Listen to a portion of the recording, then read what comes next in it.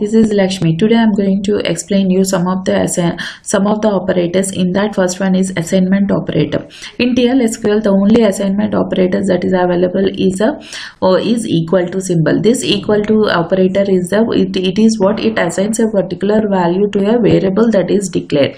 See, in this here I have declared a variable @var int and I have assigned a value 1 to that variable. This is what a assignment operator is. And next operator is bitwise operator.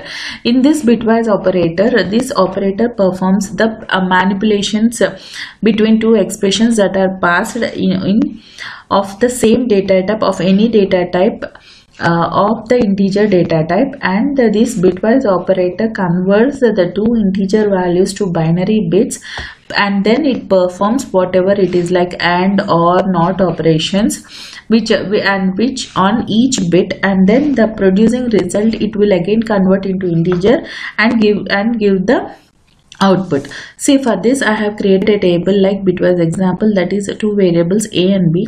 I have inserted a values to 170 and 75. See here, for the for bit, first of all bit first example is bit AND operator. This AND operator is performed like how it is performed is, if one bit, see for this is a bitwise binary representation of a 170 number is 10101010. So, and this binary representation of 75 is this.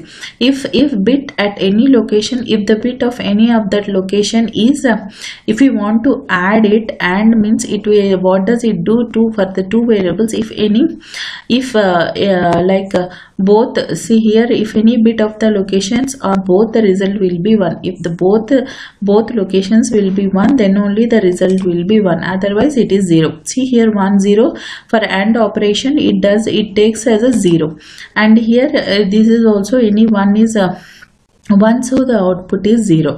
So, and again the 1 and 1 is there, means it, what does it, any location, if both are 1s, then only the result will be 1, otherwise it is 0. For this binary representation of this number is 10. This is how a bit AND operator works. Means if I select star and a and b to AND operation between a and two variables, then the output will be, if I execute this, see the output will be 10. Means 170 and b is 75. The bit operation, like bitwise operation, it converts into binary representation, and it does the AND operation. Like that, the same way the other thing is bit OR. In this bit OR operator, what does it do? If any one is 1, then the any one is one different value. See, if either bit at any location is 1, the result is 1. Means if anything is 1, then the result will be 1. See, if this is a 0 0, then it is 0. Is any one location, it is, other than that any one location is 1, then it will be 1. See, if 0 0 is 0, 1 1 is 1, and 0 1, if any one is 1, then the output will be 1. So the binary representation of this number is 235. This is how a OR operator, see, this is how the OR operator looks. And if I execute this, select A and B, and this is a bitwise operator, say 235. The binary representation of this number will be the 235. So this is how a bit OR operator works.